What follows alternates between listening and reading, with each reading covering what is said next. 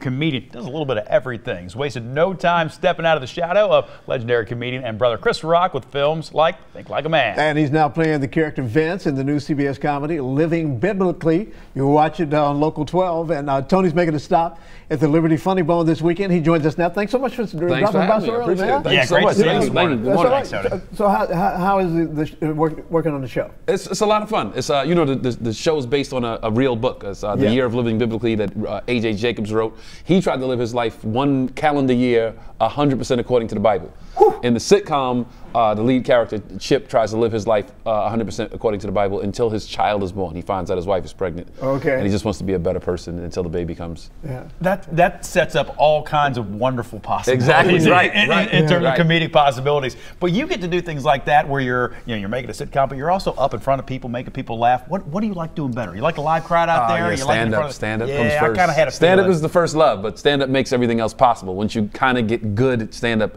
some other doors open in the entertainment industry. So I'm just happy to take advantage of all of them. That's awesome. So stand-up is the give and take, being in the moment. What? So I create it all. I'm the writer, producer, director. I'm in front of the camera. I'm behind the camera. I am the creative voice. It's all me.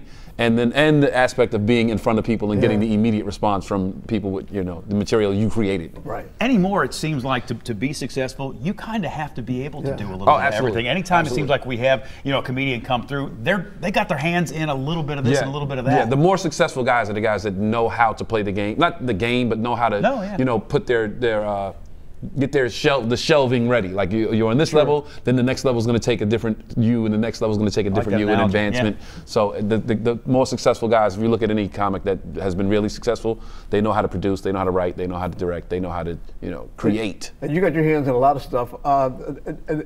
Was it easier or more difficult for you to be able to establish your own world, your own credentials with the success of your older brother Chris?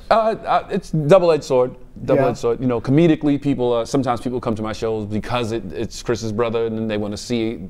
Once you see me do stand-up, it's like, okay, he has his own voice. He's not his brother. And it depends on which one you kind of like. You take your poison. What do people see when they come see you? What kind of things do you like to talk about in your set? I talk about everything. It's like I call my show a conversation with Tony Rock because whatever's going on in the room, pop culture, sports, everything across the. I'm a reporter. I'm like you guys. That's cool. I like that. So what's making you laugh today?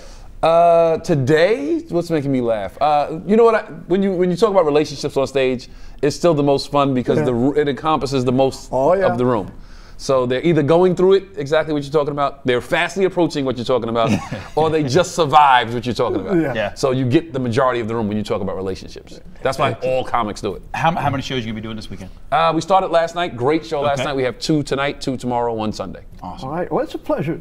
So much fun. Thank you so much. Thanks for coming in, man. I know it's awfully early for you when you're out doing the show last night. I'm a comic, man. I didn't even go to bed yet. Just keep on pushing through. Keep on pushing through. Tony Rock, we appreciate it. We'll get more information about the shows up on our website, local12.com. Thanks so much.